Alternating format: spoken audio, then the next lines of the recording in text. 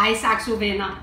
Så blev det tid til Bedemandens datter. Jeg har glædet mig så meget til at dele den historie med jer. Jeg har glædet mig så meget til, at I skulle møde Ilka.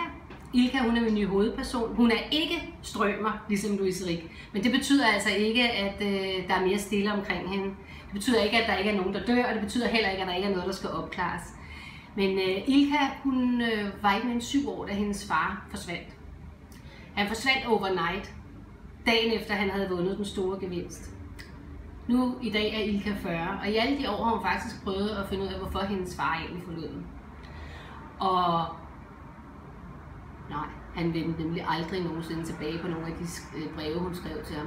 Hun har faktisk ikke hørt en lyd før den dag, hun får at vide, at han er død, og hun skal komme til USA og bekræfte, at hun er hans biologiske datter. Det gør hun, og det bliver så starten på, hvad man roligt kan sige bliver en ordentlig omgang for Ilka og for den bedemandsforretning, som faren han startede i USA. Jeg håber, I vil kunne lide mit nye univers. Rigtig god fornøjelse.